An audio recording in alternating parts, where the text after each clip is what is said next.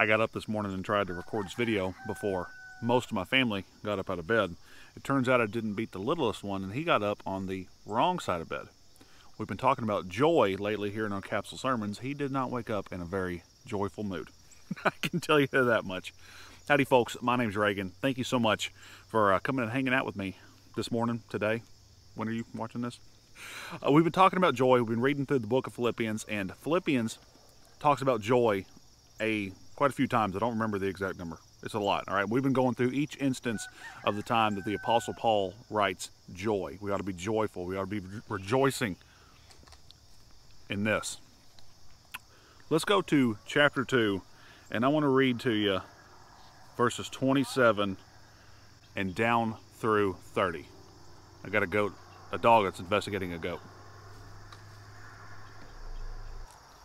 Mornings are so chaotic. All right, 27 through 30, chapter 2. We're talking about a guy. Paul's writing about a man named Epaphroditus. Okay, Epaphroditus had been ill.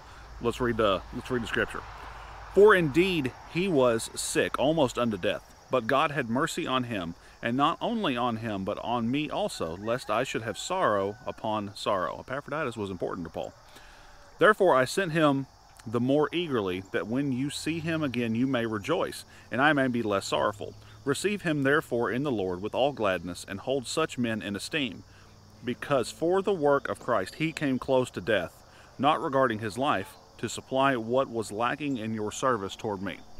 Paul is sending Epaphroditus. Epaphroditus has been laboring with Paul. He got ill, or fell ill, and almost died. And this is all working for the kingdom of God, right? So Paul sends him back to the church at Philippi. Hey, rejoice in the fact that Epaphroditus is coming back to you. If you are a believer in Jesus, you ought to be incredibly joyful for men like Epaphroditus, for men like the Apostle Paul, for women in the early church who all labored to bring the gospel forward. And every individual, whether they're a man, whether they're a woman, who over the past 2,000 years has carried the gospel of Jesus Christ from person to person and passed that on, is the whole reason that why you are here watching this video with me 2,000 years later after the death and the resurrection of Jesus Christ.